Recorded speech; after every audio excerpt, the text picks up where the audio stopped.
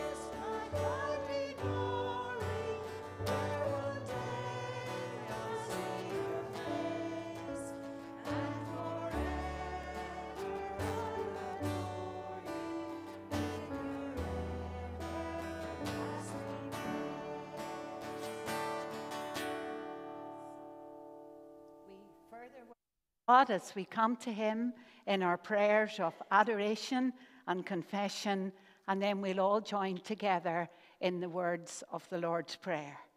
Let us pray. Amazing, compassionate, sovereign God, we marvel at your master plan for everyone. You loved and knew us long before the world began, sent our Savior down from heaven, perfect God and perfect man. What a gift of grace! God's loving mercy freely offered, freely given, free for all. Forgive us when we fail in word, thought, and deed, and also to love our neighbour as we love ourselves. Teach us to be more like Jesus, to follow him as committed disciples. Thank you for the Holy Spirit, who empowers us to live victorious lives day by day. As we unite to say the Lord's Prayer, deepen our trust in an awesome living God. We say together, Our Father in heaven, hallowed be thy name. Your kingdom come, your will be done on earth as in heaven. Give us today our daily bread, and forgive us our sins, as we forgive those who sin against us. Save us from the time of trials, and deliver us from evil. For the kingdom, the power, and the glory are yours, now and forever. Amen. And at this stage, well, I see some of this. It's lovely to see children out. It's the summer holidays. Whether it's rain or sunshine, it is the summer holidays. So it's lovely to see some out. And if you want to come a little nearer the front, to the front pew there with your family, if you want to, and any others of the youth, because I want to show you some things this morning, and I want you to help me, so you can sit there. And then Sandra's going to be reading our Bible passage this morning, which is found in the Pew Bible. It's Mark 8. It's 1012, and it's verses 27 to 30. And the background to this is, or actually what these verses are all about. It's one of the greatest questions that Jesus ever asked. Peter says Jesus is the Messiah. Jesus and his disciples left Galilee and went up to the village near Caesarea Philippi. As they were walking along, he asked them, "Who do people say I am?" Well, they replied, "Some say John the Baptist, some say Elijah, and others say you are one of the prophets." Then he asked them, "But who do you say I am?" Peter replied, "You are the Messiah." But Jesus warned them not to tell anyone about him. Jesus predicts his death the first time. Then Jesus began to tell them that the Son of Man must suffer many terrible things and be rejected by the elders, the leading priests, and the teachers of religious law. He would be killed, but 3 days later he would rise from the dead. And as he talked about this openly with his disciples, Peter took him aside and began to reprimand him for saying such things. This is the word of God for us today. Thanks be to God. Thank you, Sandra. Well, that's lovely. I don't know if there's any more young people, and the young youth can stay in. They'll probably be in church this morning because the sermon is quite simple and plain, and there's a part in it for young people. Now, I don't know your name, so you can tell me your names this morning. Pardon? Ellis. Ida. Clara. Sophie, isn't that lovely? Now, this morning, I'm going to be introducing you to some people, and I'm going to be actually telling you their names. And this is Sarita. And Sarita lives in Bolivia, away in, I think it's South America. And I've got to know Sarita about probably now 18 years ago. I heard about Sarita through Compassion. And Compassion is a Christian organization that helps children in poverty who live in these countries. And I'm sure there's people in the church this morning, maybe you sponsor a young girl or a young boy. And Sarita now is 14 years of age. Now, she would be horrified if she thought I was showing you this doll in church this morning. And we'll just see what way she's working here this morning since her head is turned around. But anyway, I have learned so much from sponsoring Sarita. It was something I was encouraged to do in my church in a youth group. The youth leaders, they had a little girl that they sponsored, and they brought her photograph. And I never thought one day when I started work, and years later, that I would be sponsoring Sarita. I did sponsor somebody before that, and then when they come 18, I don't sponsor you anymore. Maybe it's 22. So I've helped you a little bit, but you're going to help others. She wants to be a teacher, and she wants to teach boys and girls. Now, she also has had the opportunity to go to a church and to go to a youth group, and she said that all those things have helped her in knowing about Jesus. So that's the first person that you met this morning, Sarita from Bolivia. Okay, Sarita, will you sit there? Maybe you sit beside the flowers. That's a good girl. Now, the next person that I want to introduce you to, and they've traveled quite a bit delicate. I have to hold on tight to them. They're from Kenya. And where I heard about this family, I wrote their name down here so I remembered, the Mwangi family. And they live in Kenya. And when I first heard about them was from Stephen and Angelina Cowan. Now, I'm sure they're known to you. They come from Lochbrickland, and I have kept in touch with Stephen's mother for many, many years. But they went out there to be missionaries. Do you think anybody in the church here could be a missionary someday? Maybe, yes, because being a missionary is just like any other job. Maybe you were a teacher. You could be a teacher or a nurse or a doctor, or working with IT, and you would be needed to work in a foreign country. So they're in East Africa. And if they were here this morning, the Mwangi, this is Faith, the mother. They use a lot of names that we have. And this is John. And this little girl is called Mary. So they live, and the Cowans have been able, Stephen does a lot of work agriculturally.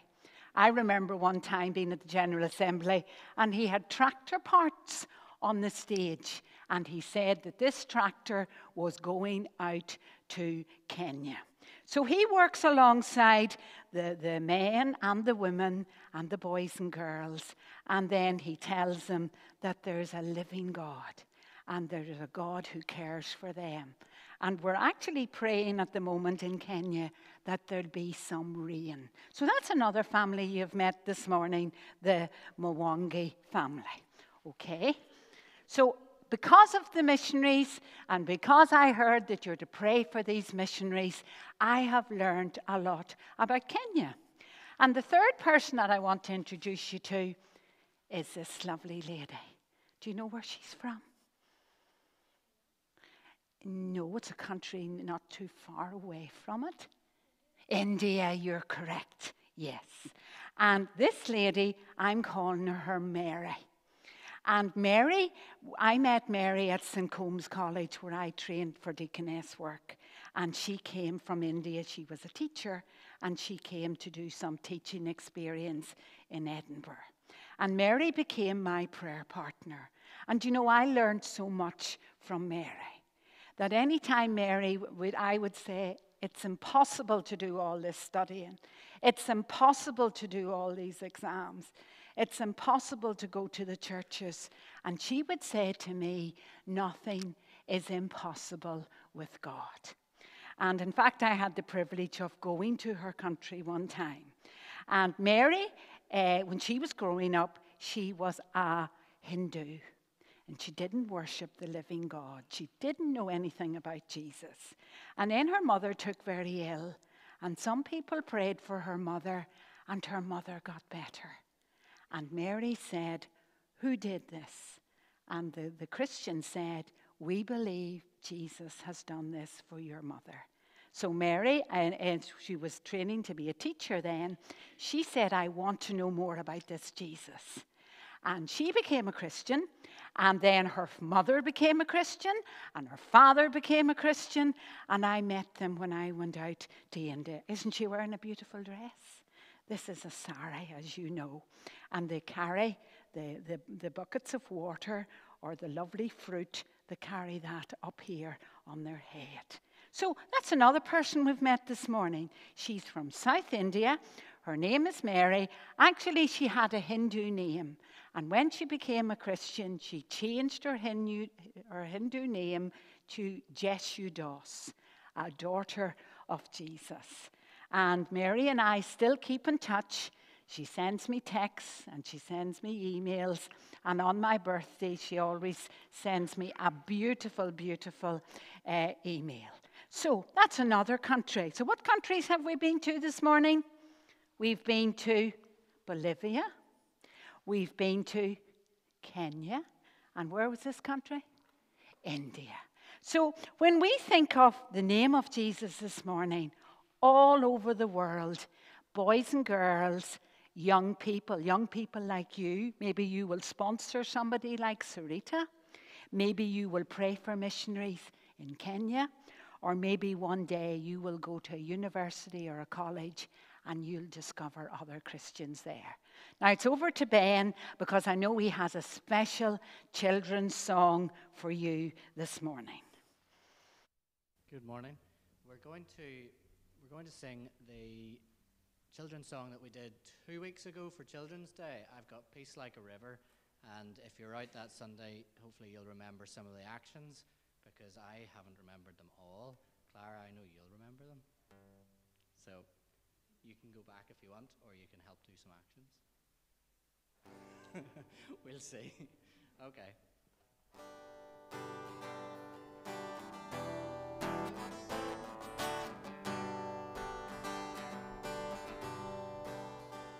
I've got peace like a river, I've got peace like a river, I've got peace like a river in my soul.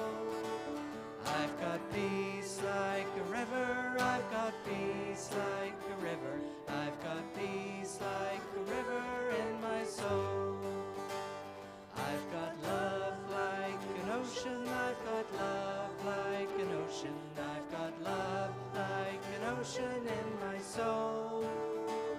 I've got love like an ocean, I've got love like an ocean, I've got love like an ocean in my soul. I've got joy like a fountain, I've got joy like a fountain, I've got joy like a fountain in my soul. I've got joy like a fountain, I've got joy like a fountain, I've got joy like a fountain in my soul. Thank you. Peace, and I missed you doing the actions again. So at this point, our young people can now go out. The children, I think. Is there something for them, or did they stay in? Go out. Okay.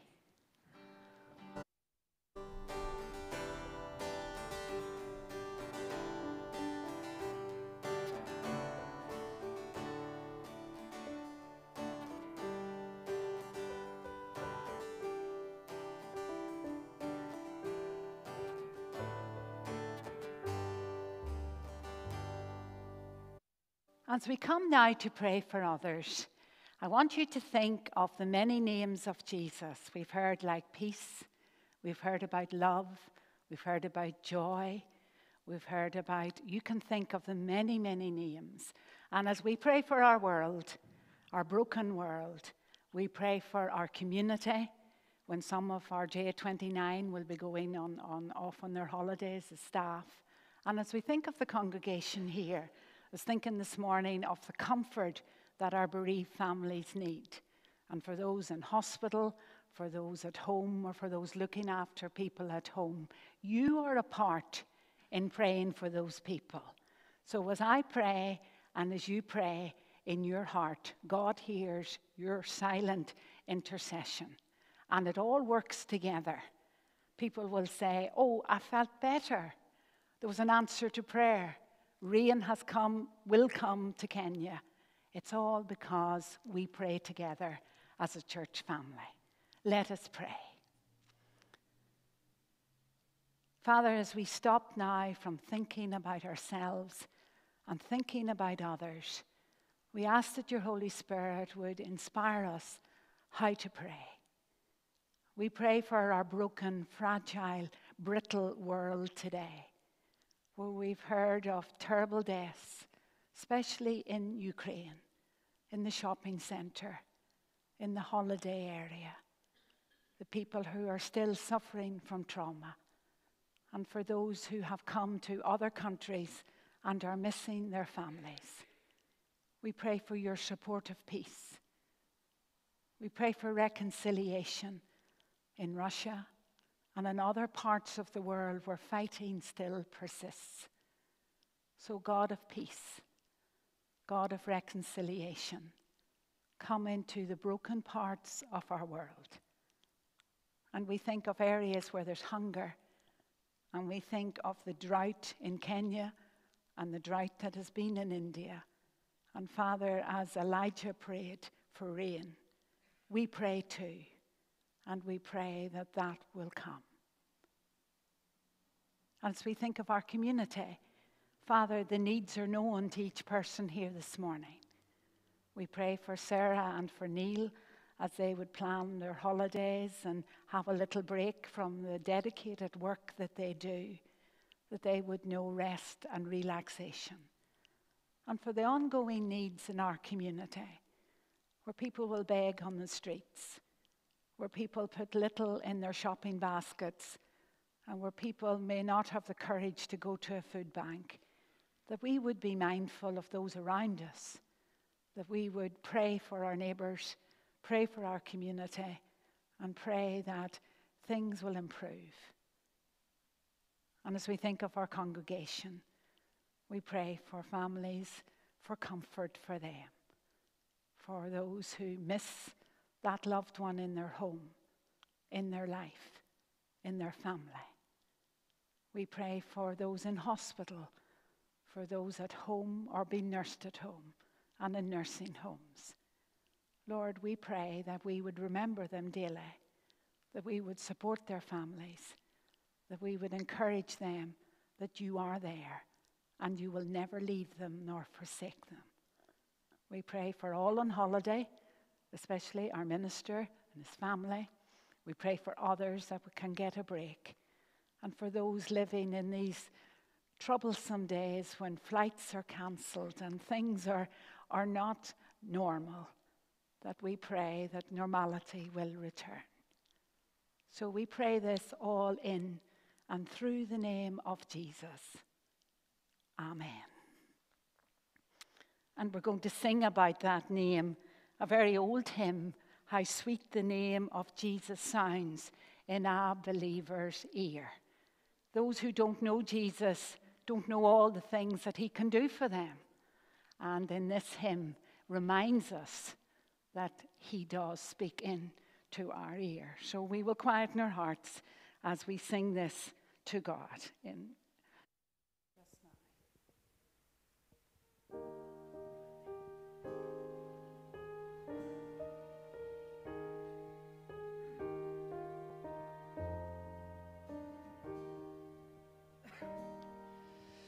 How sweet the name of Jesus sounds in a believer's ear.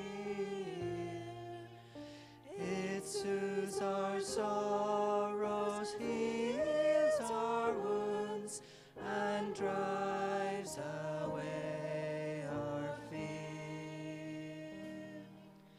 It makes the wounded spirit whole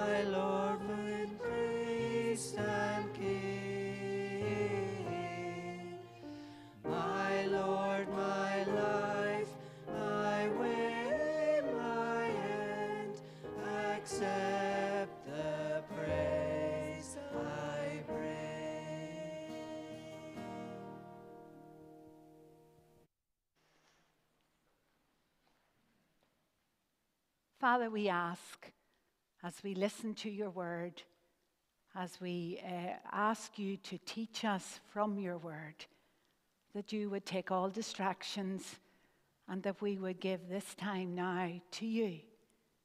In Jesus' name, amen. When I was a baby, my dad used to say, so I'm told, how long will it be until she walks?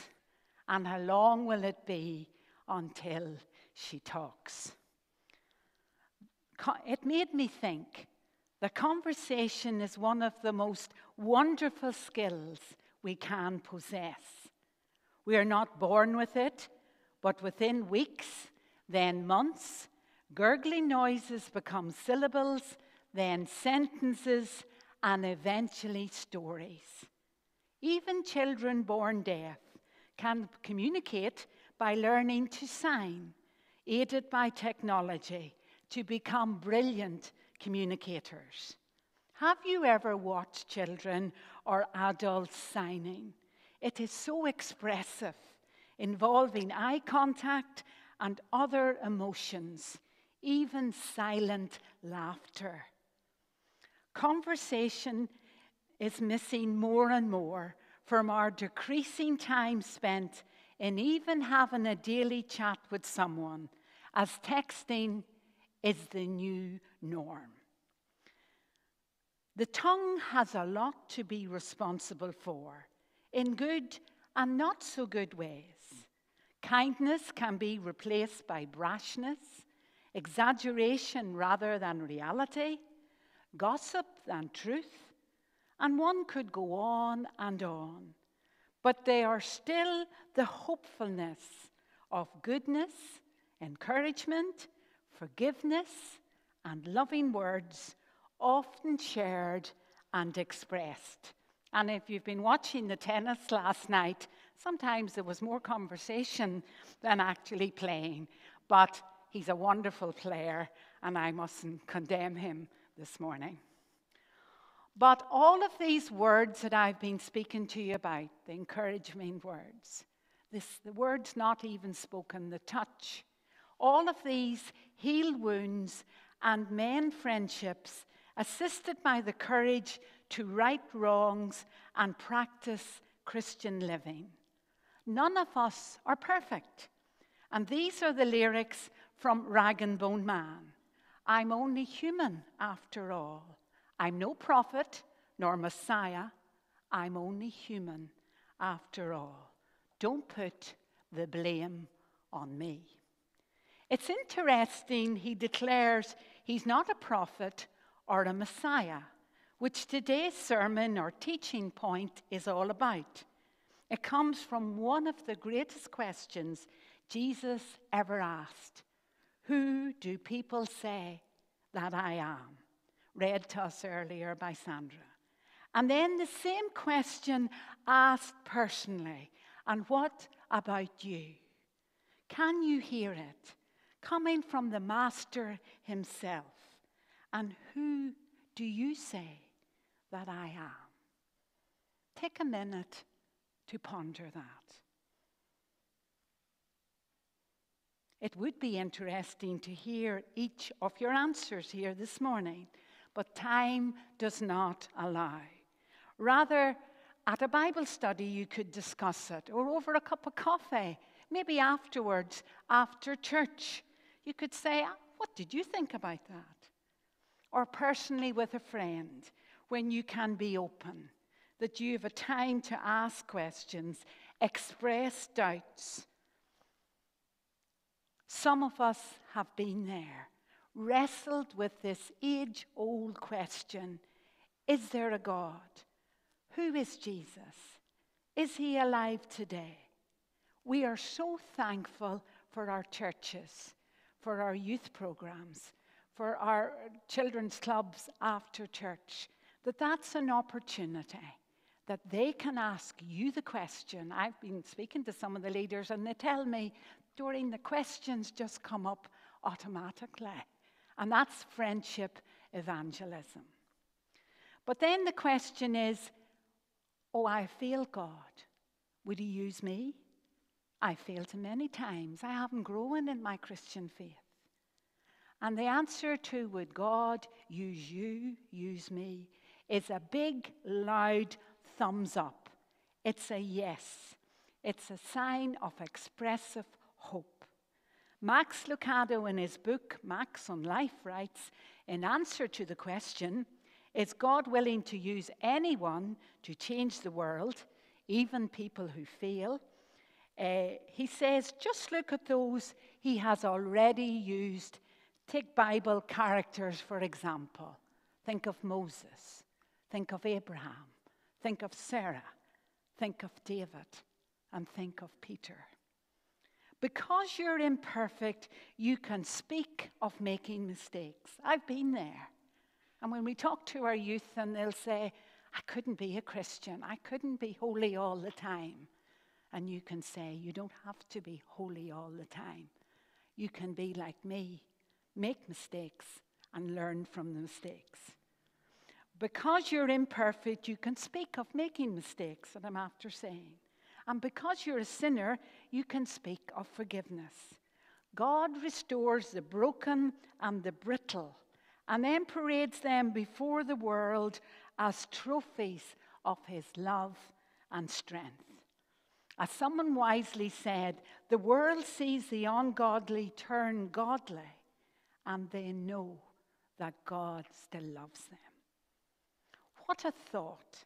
Seeing Jesus Christ lived out in another person can attract someone to him. Simply, he or she, young or old, begin to discover who Jesus really is. That's what Peter, the disciple, the one who got it wrong at times, usually by saying the wrong things or often putting his foot in it. But this time, he got it right. What music it must have been to Jesus' ears, that of all the disciples. It wasn't John who loved him deeply, but it was this brash Peter who answered the question and said, you are the Christ. The Christ in Greek and the Messiah in Hebrew means the Anointed One. The same name that Jesus received at his birth, the long-awaited Messiah, promised of old in the pages of the Old Testament. Some of the Jews were waiting for a Savior to deliver them from Roman rule. Another hoped for a Christ or a Messiah that would deliver them from any physical ailment. You and I know, or will discover more and more, that his work is far more reaching than anyone could imagine. The goal being, Jesus paid the price for sin and opened the way for peace with God. How amazing. He died that we might be forgiven. He died to make us good, that we might go at last to heaven, saved by his precious blood. The familiar words of There Is a Green Hill Far Away by Cecil Francis Alexander. And in the words of Graham Kendrick, a 21st century worship leader, he wrote, amazing love, oh what sacrifice, the Son of God given for me. My debt he paid, my death he dies, that I might live, that I might live. Definitely something to sing about. Jesus' purpose in coming to earth, the true Messiah. It truly was a milestone for the disciples that day. From that point onwards, you can trace it in Mark's gospel, in the other gospels too. Jesus spoke plainly about going to the cross. He talked about his death and his resurrection. His conversation was about the cross and all that that would entail. But as you examine his journey to the cross, he didn't stop healing people. He didn't stop defending the helpless and the homeless, marginalized of society. He taught on a variety of subjects. It would be a fascinating thing to converse about all that was mentioned in Mark's Gospel. But today, our focus has been on one question: who do people say that I am? What would your reply be? What is mine? What would you tweet or text or hashtag? What wonderful arguments would you come up with? Or bewildering questions? What does the word Messiah mean to you? And how could it change your life? I conclude with the examples from 3 young people. And firstly, I want you to meet Martha Collison, better known as the youngest contestant on the Great British Bake Off. Remember that cookery program? She successfully reached the quarterfinals at the age of 17. And these are her words. At the age of 8, I discovered my love of baking, she says. My mother let me run riot in the kitchen. So I'm glad the 8-year-olds are all out. But that's what she loved to bake. And at any cost, her mother allowed her to do it. Really discovering that that was her gift. So she also says that at the age of 8, I also made a personal commitment to following Jesus. I made the bigger discovery of believing who Jesus is and what he'd done for her. Even in the intense pressure of the bake-off, when she was studying for her A-levels, she said many a time she felt like crumbling, but her faith kept her going. She also said, I love my church. It's full of family and friends and fun. And I'm thankful for mission opportunities to have gone to Cambodia to share baking skills with young girls there. Food is an excellent way of connecting with people, she said, and more so for her, sharing who Jesus is. I'm going to introduce you to Gavin Peacock. I don't know him, but I've learned a lot about him in preparation for the sermon. He is the second person, and he grew up in a footballing family. Football was in his blood. And at the age of 17, he had turned professional, playing in the Premier League for Newcastle United. He said, I had achieved my goal and a great career ahead, but something was missing. When I played well, he said, I was up. But when I didn't, I was down. He started to question at the age of 18, what was the purpose of life? And one Sunday evening, out of the blue, his mother decided to go to the nearby church, which was unusual, as his parents had stopped going to church. And Gavin decided to go along and to keep her company. After the service, the minister tactfully and wisely said, Gavin, would you like to come and meet the young people we meet every night after the Sunday service? He went along, and he discovered that these young people were just ordinary young people, but they had something that he didn't have. They had a joy and a reality in their lives. And over the next weeks, he questioned, who is this Jesus? Why did he come to earth? Is he interested in me, Gavin Peacock? And listening to their answers, he came convinced that Jesus was the promised Messiah or the Christ, and that he needed him in his life. And he said he did a turnaround, so to speak, and he trusted in him. The change for him was immediate. Football, he said, had been my God 100%. Now it fell into the right place. It wasn't God anymore. Jesus was central. And being a Christian shaped his attitude to both winning and losing. And after many years playing and broadcasting, he obeyed God's call to train as a pastor. And he now serves in Calvary Grace Church in Alberta, Canada. So that, if you want to read his autobiography, Glory, Grace and Glory, it's worth a reed. The third person has to be a tennis star. I did try to research, and it said on Google that there was many people who were Christians. But I thought I would go for Lauren Davis from the United States of America. She began playing tennis at the age of 9, and she progressed to the 3rd round of the Grand Slam. She was quite open about her faith, and when she won, she would give the thanks to God. And she said that even though she didn't win the Grand Slams, she said that she was so thankful to Jesus in the tough and rough times of her life. So for these 3 people, along with so many more worldwide, they discovered that Jesus made the difference.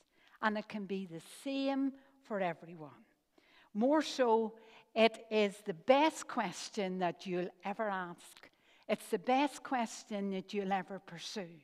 And you'll find, as these 3 people did, that God put people in their path to help them.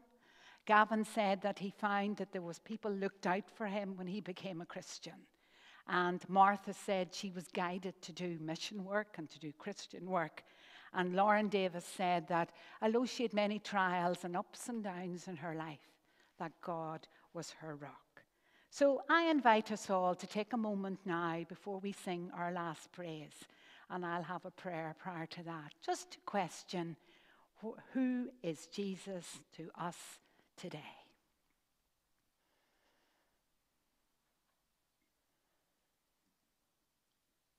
Thank you, Lord Jesus, that your name means so much, that in discovering who you are, that we discover that we are special to you, that we are unique. There's only one of us, and that you love us deeply. And you have a path and a plan for us, for every day of our life. And we thank you that we can pursue that, or we can ignore that, or we can make a second start and really be committed to you. So we thank you for your patience with us. We thank you for the prospects you have for us. And we thank you that your name is a name above all names. Amen. So our last praise is Jesus, all for Jesus, all I am and ever hope to be.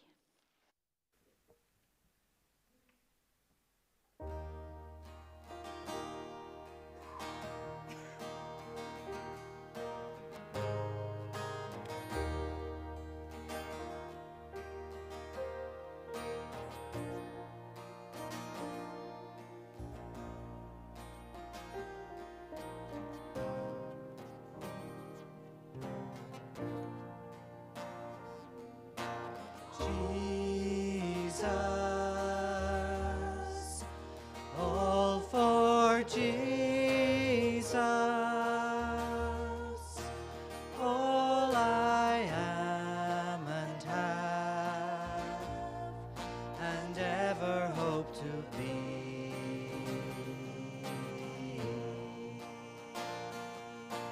Jesus,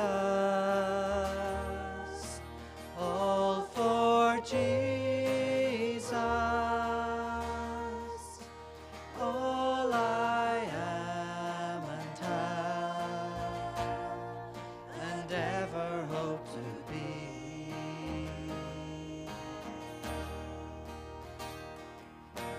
All of my ambitions, hopes, and plans, I surrender these into your hands.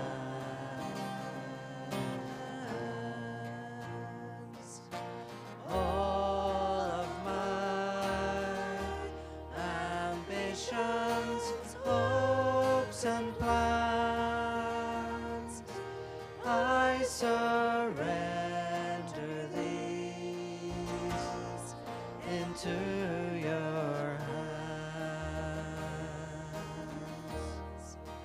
For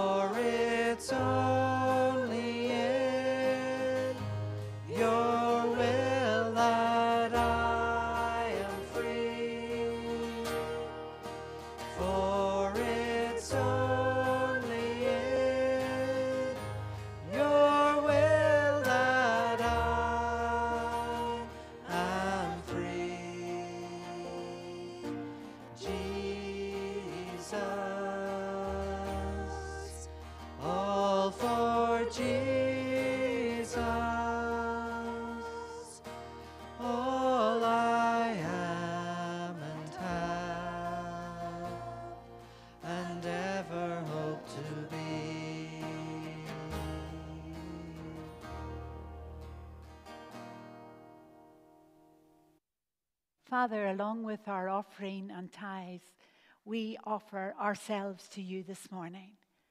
And we pray for the gifts to sustain mission work, to sustain United Appeal, to sustain the running and the upkeep of this church.